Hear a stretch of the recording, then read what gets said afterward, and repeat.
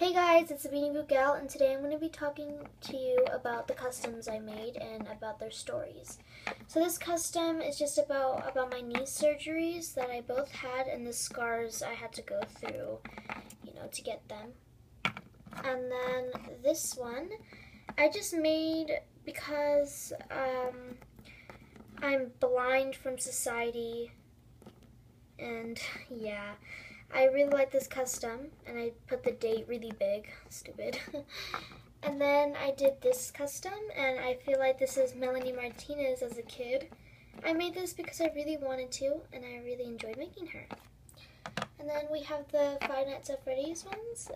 There's no really purpose to them because I did make a set for these, and there will be a new video coming up soon.